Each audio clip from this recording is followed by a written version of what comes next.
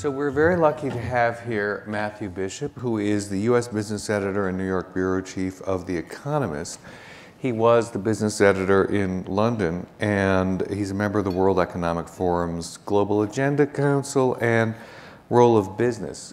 He has a co-author, Michael Green, whom I'm sure he would want me to mention, Absolutely. with whom he's written several books, and he wrote Philanthrocapitalism.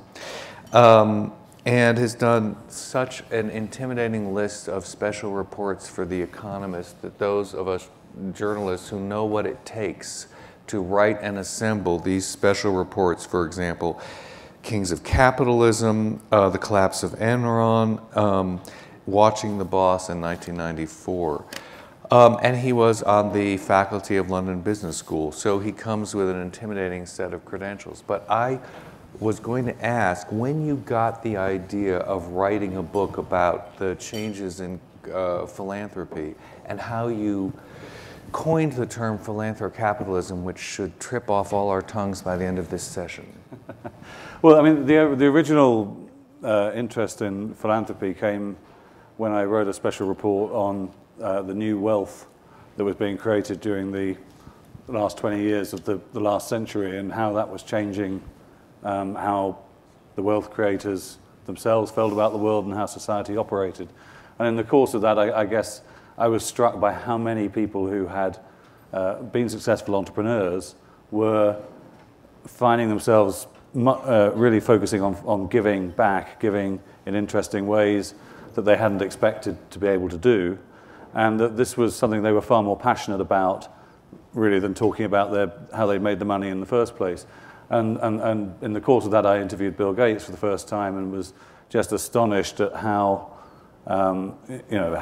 passionate he was about how this philanthropy was going to change his life by giving him the chance to really make a difference in and perhaps save millions of lives through his giving. And I went away thinking this is a big deal, and tried to persuade The Economist for 5 years to let me write a special report specifically on the new wave of giving, which they finally did about 3 months before Warren Buffett made his big announcement at the New York Public Library that he was giving away most of his money. And I was there in the audience that day, and it just struck me that this was a unique moment in human history. The two most successful business people of our age, and perhaps any age, standing there pledging to give away the vast and bulk of their fortune, and to do it to solve some of the most intractable problems of poverty and in the education system in the United States.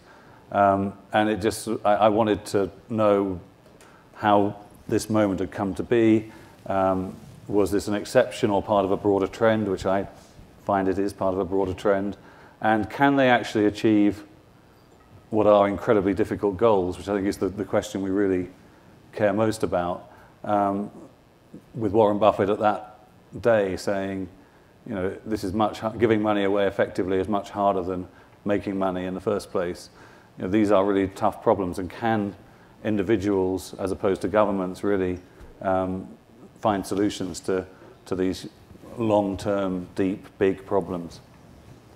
And were you finding that this kind of approach, well, I'd like you to take us back. One of the fascinations of Mr. Bishop's book, and I hope you're all going to buy it, is that it talks about the history of world philanthropy and the idea that it was people who had, you know, lofty goals or had very specific politically and business-minded driven goals. So what were some of the examples in history that struck you as being particularly influential now? Well, what we found, which I was surprised by as we look back at the history of philanthropy, is that we've probably, since modern capitalism began, had about 5 golden ages of philanthropy, starting in the Middle Ages with the first sort of mercantile traders who were very big on endowing schools and hospitals. And then subsequently, once you had the creation of the joint stock company in Holland and the UK in the early 18th century, you saw almost the invention of joint stock philanthropy, where the social entrepreneurs of their day would actually get 100 people to subscribe to their organization and fund it. But am I completely wrong? So there were these, you know, amazing periods where it seemed like the successes in capitalism, it seems to be that a certain number of them will apply their whatever skills made them successful in business to solving whatever the social problem of the day is. So this isn't a unique moment. It may be a return to a history, and America's first golden age was with Carnegie and Rockefeller and so forth. What's the trajectory between the guilds of the Middle Ages, in which capitalists pooled their money, right, to endow hospitals and schools, and then Andrew Carnegie, who is an individual who decides on a set of goals? Well, I mean, I think some of the mercantile people in the Middle Ages would also have been individual actors as well. I mean, you see a lot of the schools and buildings of continental Europe and England with names on them, which is a key indicator. But I mean, I think that as Carnegie came along, he really was the first to realize he had more wealth to give away than he was ever going to be able to give away on his own in his lifetime, and so he set up the institutional form and endowed it of the foundation, which we now have a lot of. Do you mean there weren't individually begun foundations in the U.S. before Carnegie? There were a few, but nothing that was endowed with, you know, the equivalent of billions of dollars that was going to go on for a very long period of time. And what about the history of shaming by example that Carnegie was awfully good at? By saying, if you don't follow these ideals, you have not made your money for any higher good, and you should not be dying with any. When does that start, that idea? I mean, is that particularly Presbyterian? I think it is quite Presbyterian. I mean, it's and there's always been a culture of, you know, religious duty to give and so forth, which he was very much shaped by. But I think he took it further in that he was very concerned, and I guess it's a concern that's reawakening today with the Piketty analysis and so forth around inequality, that if the rich, the successful people didn't invest in the sustainability of society by looking after the needs of the poor and giving poorer people the best chance they could to succeed, then communism or whatever would take over. And so that was a big part of his message. And so not only was he shaming other rich people on the basis if you die rich, you die disgraced, if you haven't given away your money. He was also saying that this is in your self-interest as a believer in capitalism. And he had a sort of social Darwinist view of the world. The people who did succeed did so on merit. He said, if you believe in that, then you know that the people that didn't succeed, to some extent, didn't succeed on merit, but your duty is to keep them happy in some sense and keep them busy and give back and make sure they have fulfilling lives. Which I'm not sure is a view that we would take today, but I think the underlying message that philanthropy can be an important part of the response to the Piketty analysis and the sense that a lot of people have that we're moving to a world ruled by the 1% and that's a bad thing. I mean, I think is very relevant today. Can you talk about what you have made of Piketty, which the Atlantic's website has devoted reams of space to? Everyone has. Whether you think it's something that should make philanthropists of today particularly anxious, and also when you say that Carnegie was responding to the precursor of the Piketty idea of inequality, was he actually aiming to level society or bring disequity closer together and have a more level playing field? And is that a goal that you think you will start seeing philanthropists have today? Yeah, up to a point. I mean, I think clearly during his life, I mean, there was a sense in which he and his class were a wealthy group, although he was probably a more austere person in how he lived his Famously. life. But, you know, I think that he certainly didn't believe that there should be a hereditary class that would continue to dominate for generations. He was very much shaped by looking at the British experience, continental European experience, and seeing that as a very bad result of wealth creation. And so he did want a very meritocratic society and saw philanthropy as part of the creation of that. And I think that's very much what's going on today. I mean, Bill Gates is interesting in that he will never talk about the duty to give, or would never use the kind of Carnegie language around you're disgraced if you don't do it. For him, it's very much about how good it makes you feel to give and that you really can solve big problems, and that's a fantastic thing to be able to be part of. But I think he does have very much a view that you want to invest in giving people a good chance in life and to make society better for everyone. And so that is an egalitarian mission up to a point. And can you contrast more the history of U.S. philanthropy as it begins with Carnegie as a kind of reaction to what he saw as the European class system and primogeniture? And has that had an influence across Europe? And then we'll talk about other parts of the world that might or might not be influencing. Well, I mean, in a funny sort of way, I mean, in Europe, because they didn't buy the Carnegie message so much, you probably didn't have the kind of investment in tackling some of the problems that were affecting society that America did at the start of the 20th century in building up some of the great institutions that the philanthropists helped develop. And Europe did get socialism, and it did get communism, and it had 2 world wars. And out of that, you do have people that have a lot of wealth, and a lot of that is inherited wealth. And they have been very reluctant to be public about philanthropy in a way that is still very normal in America and becoming more so. Is that simple, classy discretion or fear? No, I think there's a lot of fear underlying it, that if you put your head above the radar, above the wall, you will be shot at in some sense. Either the tax man will come calling, or you will have your money confiscated in some other way. And I guess the Piketty analysis, again, it seemed to me what was interesting about that was not that he provided compelling evidence that the 1% are getting richer and richer relative to the average. I think we all knew that.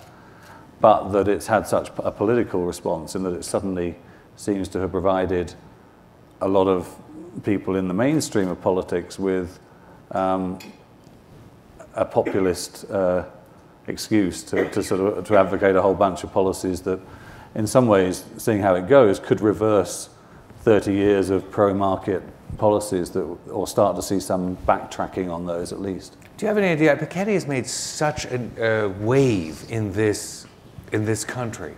But do you see that, since you are often in England and you know about Europe, do you see that happening now in Europe? And do you think that philanthropists in Europe felt that they were kind of off the hook because social policies had been trying to equalize society, so why should they have to bother? Yeah, I mean, I think to some extent, if you're a German philanthropist, your focus is going to be probably outside of Germany, or on some very new breaking issue that is not covered by the German welfare state, because that is such a comprehensive system that there isn't a lot of opportunity for the traditional type of American philanthropy. So they do feel, to some extent, they pay their taxes, they do the right thing, their ancestors gave a lot of their wealth back to the state, and therefore the state has a duty to sort out a lot of these problems. I think that's starting to change, because there are huge problems like what you do with older people, and the fact that dementia is becoming a big challenge to all aging developed societies, and the existing healthcare system doesn't seem to have a response. The issue of youth unemployment is a big issue, the issue of obesity. None of these really fall into traditional welfare policy solutions, and so the philanthropists are starting to feel under pressure or excited about the opportunity to get involved in doing that in Europe as well. But it's still noticeably different that America is really the one country, one advanced country, where you feel that this culture of philanthropy is part of being successful, and you don't feel embarrassed about it. You feel proud to talk about the work you're doing, and to be visibly seen to be wealthy but giving back. And this trend that you saw that made you want to write the book, can you tell us more about the traits underlying it? And then when you started interviewing people who were actively engaged in it, what surprised you, what you saw actually uniting them and not uniting them, or differences? Yeah, I mean, I think what's been going on in America in the last 10 or 15 years has been that successful entrepreneurs have wanted to actually apply their entrepreneurial skills to tackling some big social challenges. And I think that is turning out to be quite valuable in terms of they've brought an energy to a whole bunch of social and environmental problems that maybe the political system was running out of. And so it's given a fresh impetus, a willingness to experiment and innovate and to back new kinds of social entrepreneurs with different, who are challenging the conventional wisdom. And that, I think, is very much out of the entrepreneurial mindset that helped a lot of Silicon Valley and other groups of entrepreneurs take on the sort of incumbent business world in the 70s and 80s. And so the two things are of one, and I think they are actually showing, after a few hiccups along the way, that they can start to do some really innovative things. I mean, I thought Mike Bloomberg, for example, as mayor of New York, his use of philanthropy to fund experiments that he thought were just too high risk to put straight into the political process, and then once they were successful, to be able to say, we have a proven model, you the taxpayer should now scale it up. I mean, that model, I think, is being looked at very widely around the world as a way that philanthropists become the kind of risk capital for social innovation. And I think we'll see a lot of things happening there. Can you name other names of models that you think are worth studying, of people who decided to go in and try to make this social change? Yeah, I mean, I'm very interested in, for example, Pierre Omidyar, the founder of eBay, who has created a foundation that, in fact, he very quickly found he didn't want to do old-style giving. He felt that actually some social challenges are better met through a for-profit company, and others are better achieved through traditional grant making. And so his program officers in his foundation are really focused on what's the problem we're trying to solve and how do we best solve it, and they're agnostic about whether to put equity into a company or to make a grant to a social entrepreneur who's a non-profit. And they've now, I think, given away probably 800 million, half of which has gone into for-profit entities and about half into non-profits. And they're trying to figure out now how the whole ecosystem of a market works. And so you maybe need some non-profit regulators in there that you need to set up, or standard-setting organizations, and you fund those simultaneously with funding the businesses that they will oversee and regulate. And that actually, then you build a whole market much more quickly. And I think if you look at microcredit, which was an area which went from being philanthropy to being increasingly driven by for-profit companies, they learnt from some of the mistakes that were made along that trajectory of growth, that you needed to put in place consumer protection agencies and various other groups that there wasn't a for-profit model for, and so you had to fund that as a grant maker. But this very question of should you make grants or should you make investments, which is going to have better results, it's, if I'm right, the heart of your book about applying business principles to philanthropy. And do you think, A, that is necessary for effective philanthropy, and B, do you have any kind of rules of thumb about whether a grant is a better use of money than an investment? I mean, I think this question of how data-driven you should be is a very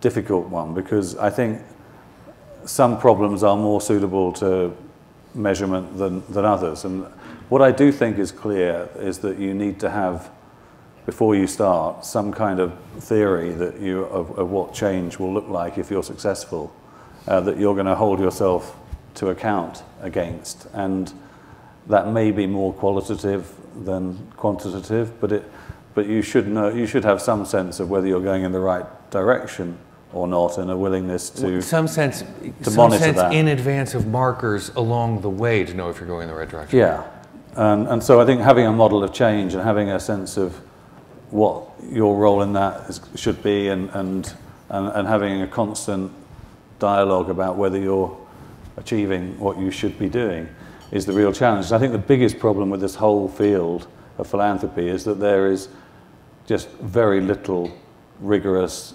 external analysis of what's going on, and so because the media is largely uninterested in it,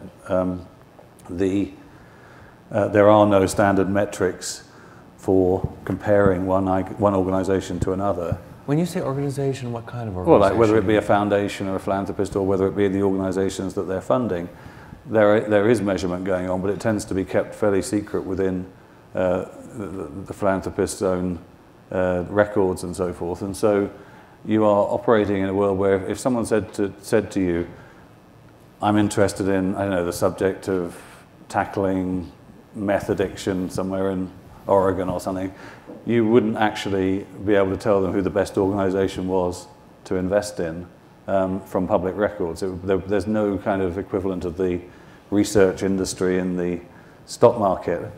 And so you're really down to the philanthropists themselves being willing to embrace rigor and accountability. And I think that's something that hopefully will change over the next few years, that we'll get a lot more transparency. But at the moment, it could lead to an awful lot of money being wasted in ineffective giving, because simply there's no information about what works and what doesn't work, and so a lot of money keeps going to reinventing square wheels, and not enough money goes to where the real progress is being made. This really surprises me, because I thought that Gates was setting the example not only for applying business principles and metrics and measurable targets that had to be met before investment continued, but I thought it was also committed to the kind of transparency that would make exactly this kind of comparison possible. Well, I think Gates is, but Gates is in some sense so far ahead of the field and so much bigger a player that it takes a long time to pull everyone along behind him. I think one of the things that's been interesting with the Giving Pledge, this pledge that he and Warren Buffett and Melinda Gates launched to get people to publicly sign up to giving away half their wealth during their lifetime. I mean, initially that was just going to be a sign a letter and make a commitment, and then they would have a gathering once a year just to, pat each other on the backs. And then that is now gradually becoming a group where billionaire philanthropists actually start to do peer review, or at least share ideas with their people who are interested in the same issues. And it's interesting as you talk to people around that area just how good they're actually starting to feel about it, because they initially thought it would be a difficult process to compare notes, and that they would be reluctant to get into stories of what didn't work and what they learned from failure and so forth. But in fact, they seem to be finding it quite liberating. And so I think that message of people who are interested in similar causes actually at least sharing information, even if they don't necessarily actively collaborate, is something that could lead to the start of that more transparent environment. A risk of this kind of rigorous application of business principles to philanthropy is the anecdotal stories I've heard of people who raise money, and it once was that personal idiosyncrasies had a lot to do with how one could, the kind of gamut one ran in order to achieve a donation for one's institution. But now it's, this person has given 800 million with the following conditions that are incredibly tricky. It's a structured investment. We have to meet certain targets and goals before the rest of the money will come in. And he or she is running us the way he or she ran the business. And we're not business people. We're not hedge funds, so it's very difficult. Do you actually advocate that and think it results in more effective investments philanthropically? I mean, I think one of the striking things that seems to be improving, that I noticed when I first started writing about this area, was that there is a huge culture clash. That business people come towards a non-profit often with a view that anyone in the non-profit sector must be a bit of a loser, because essentially they would have gone into business if they hadn't been. And the people on the non-profit side regard the business people as sort of an evil capitalist who's going to come in and make their life miserable. But the common factor is that there is this money and there is this need to work together. And so you see often a lot of misunderstanding at first, but I think that organizations, the non-profits in particular, are getting better at talking the language of the philanthropist and figuring out how to not lock yourself into a bunch of conditions that are inappropriate to your mission because you just want the money. That I think they're realizing that it's worse to be in that situation than it is to say, no, this is what we need. And there's a certain, there is a certain element, there's a certain number of who I'm very impressed by, the venture philanthropists who are coming in and saying, actually, just as in venture capital, we will back an individual more than we'll back the business plan, because we just believe this person is a winner and they understand the world. and we're going to give them the capacity to succeed.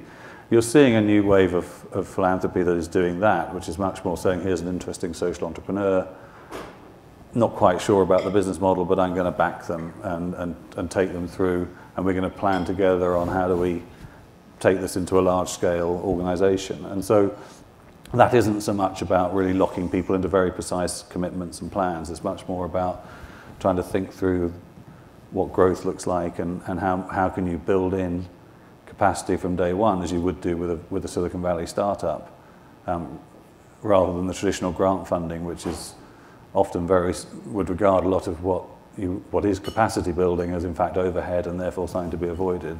So, I think there's a whole different strands going on, and some of which are very positive. So if one is a beginning philanthropist, and I think this is part of your book, you kind of give a how-to guide of how to do this. But one thing that underlies the people in your book, and he has marvelous interviews with lots of these philanthropists who have just started this new model, is are you obliged to set down a kind of list of moral imperatives, specific results you want, one's own political, even religious ideology that should guide these principles? I mean, what's the beginning worksheet one should assemble before starting to think about how to give away money?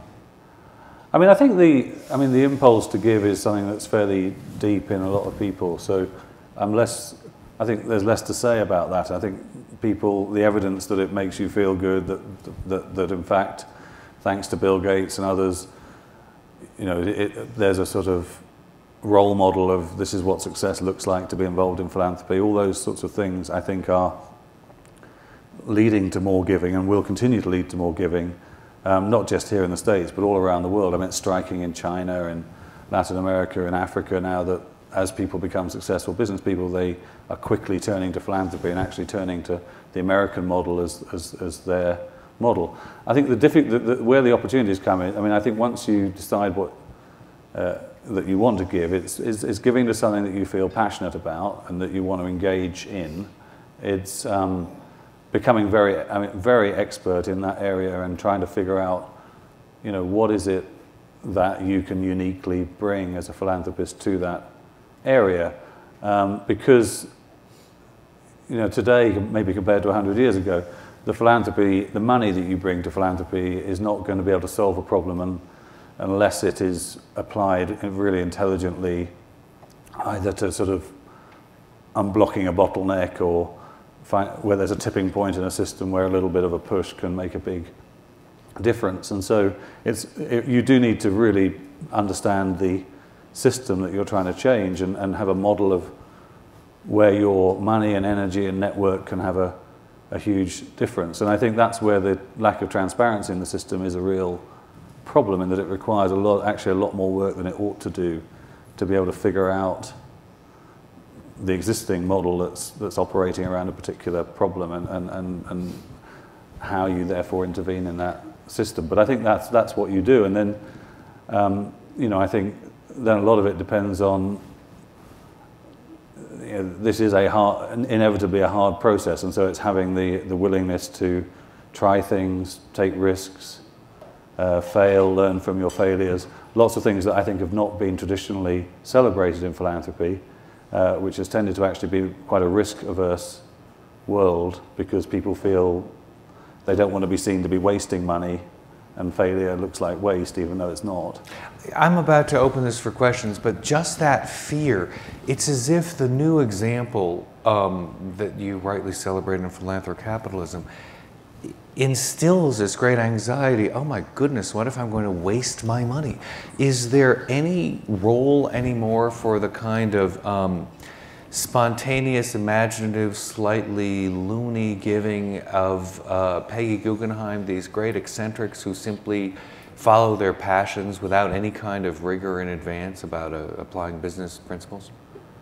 I mean, I think there is. I mean, there's always genius. There's always people that just have something they want to do, and it's their money and do what they want with it. I think, where I think I see the great opportunity, though, is that our political systems and our non-profits and our business world are all struggling with a a growing short-termism, a growing risk aversion, and an awareness that there are these huge problems out there that need to be addressed that they're not really able to tackle. And so there is an opportunity for people who are entrepreneurial, who are willing to take risks, who are willing to dig deep into an area and be rigorous about it, to maybe try and back some unorthodox ideas. I mean, I was talking recently to someone who's been in a foundation that's been backing out-of-the-box thinking around cancer for the last 30 or 40 years, and there's some people they backed in the early 70s who were doing research into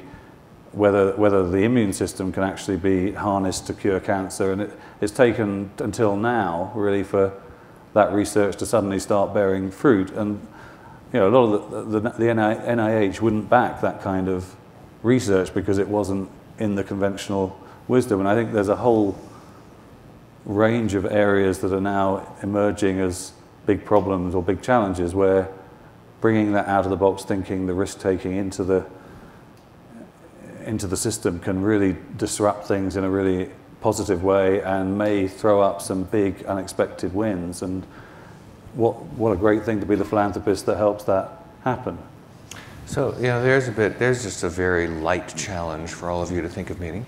Do we have any questions? And I think we're going to wait for the mic. There's the gentleman who will bring it to you. There's the first gentleman with a question. And then could you kindly give the mic to the woman in the front after he's done? Yes, thank you. This is an excellent discussion because transparency, and you might mention this in your book, and you probably do, but transparency is such a huge issue. What percentage of these major foundations, and let's take the United States, are money that you give is being spent on administration? Well, I mean, the dread overhead? I mean, the overhead question is an interesting question because it's, as I say, I think a lot of what is often called overhead is in fact spending money on building the organization. And some issues you need a lot of, I mean, a lot of the money is going to go on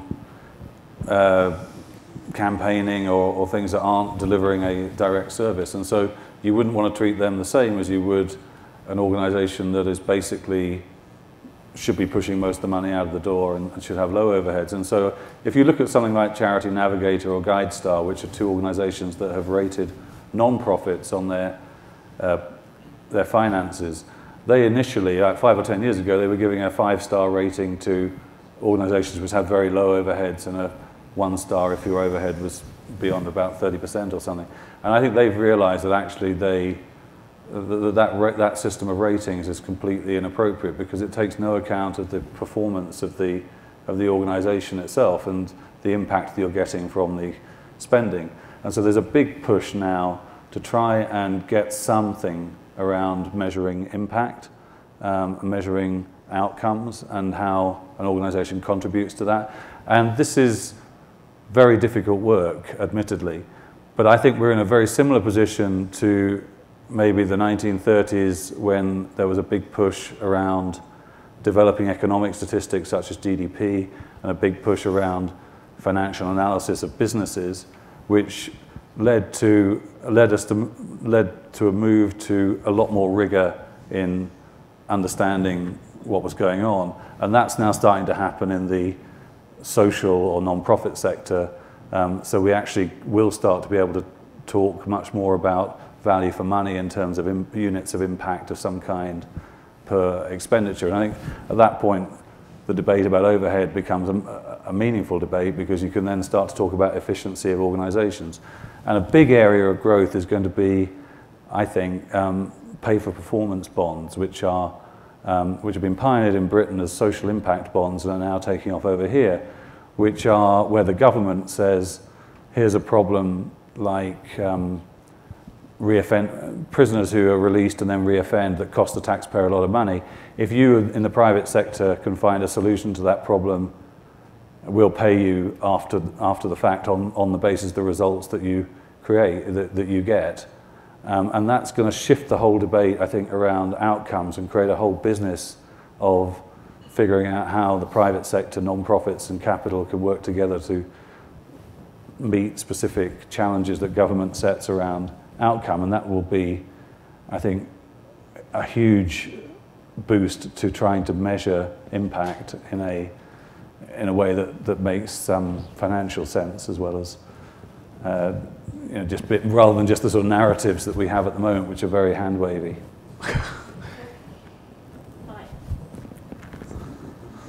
Hi, Valerie Kahn.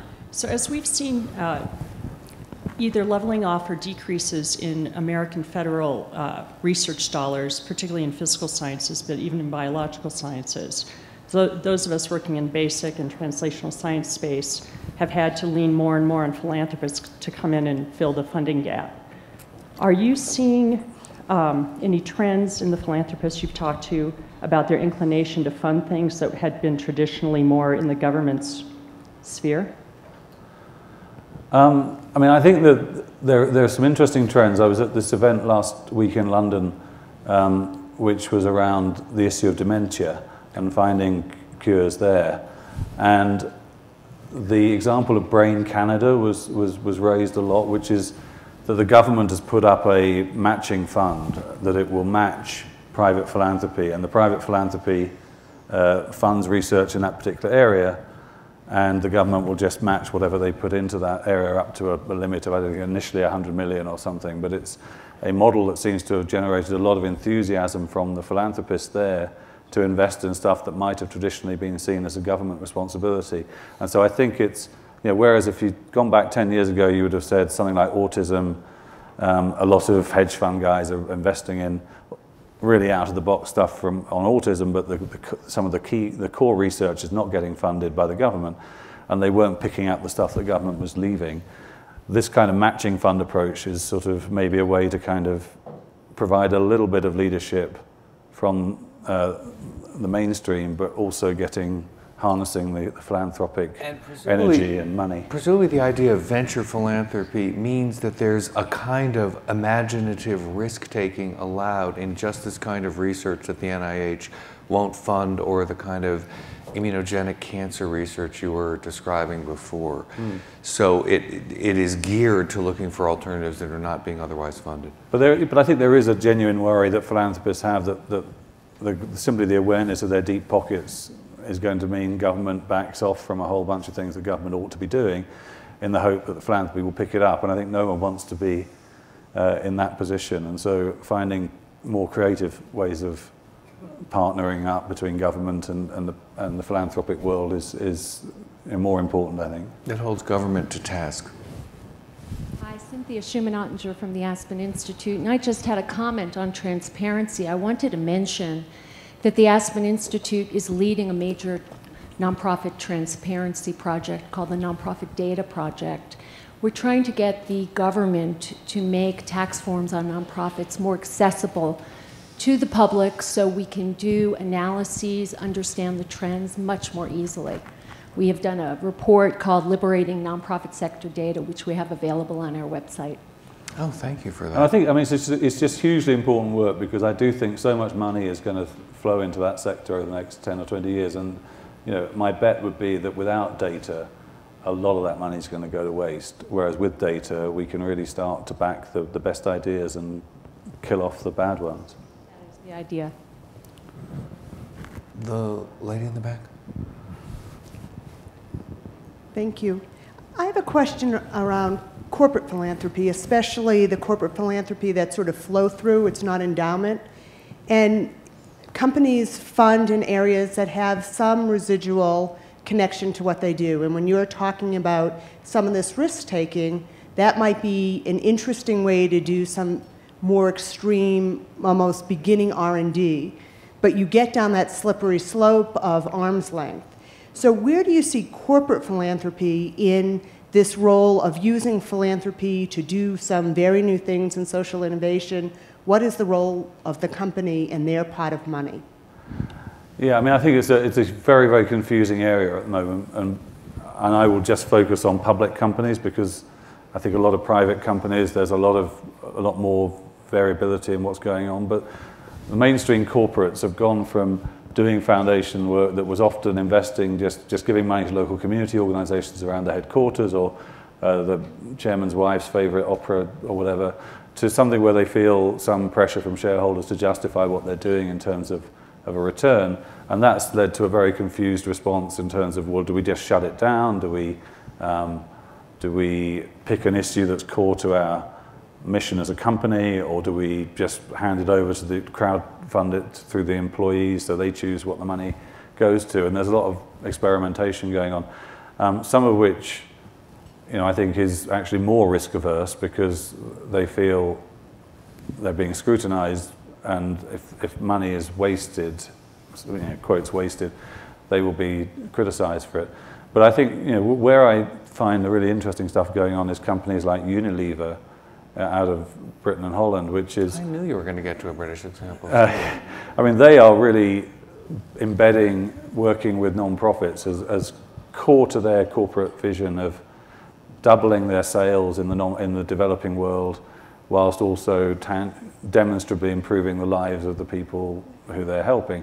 And it's the most ambitious statement by a public company that I've come across, and they're putting serious money behind it. Now, they had the chairman there, Paul Polman, who started this, has had 4 years of very good profits in his first 4 years of pursuing this plan. The last year, the profits weren't going so well, the share price was flat, and he's already feeling pressure from shareholders to justify what he's doing in year 5. And so it's very early days to see whether this kind of bold corporate, you know, mission stroke philanthropy is really going to take hold. But I think there's, certainly if you talk to most CEOs of big companies nowadays, they are very concerned about recruiting millennials into the company, and it seems like there is something about the millennial worker that they want their company to do something they can believe in beyond just making money, and that they will ask tough questions of the company. And so maybe that is going to be quite a powerful force over the next 10 or 15 years of making companies think more seriously and thoughtfully about their mission. I think sorry, okay. This is going to be our last question. Yeah, I think you alluded to the concept that in the business world, whether it's VCs or big investors on Wall Street, you know, there's a lot of effort undertaken in terms of quantitative and qualitative research into prospective investments.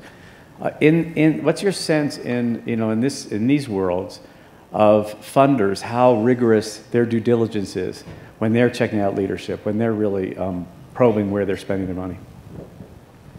Well, I think, again, there's a range of seriousness, but I think there has been, I think most of the big funders are now relatively rigorous in their due diligence, but that they are largely keeping that information to themselves.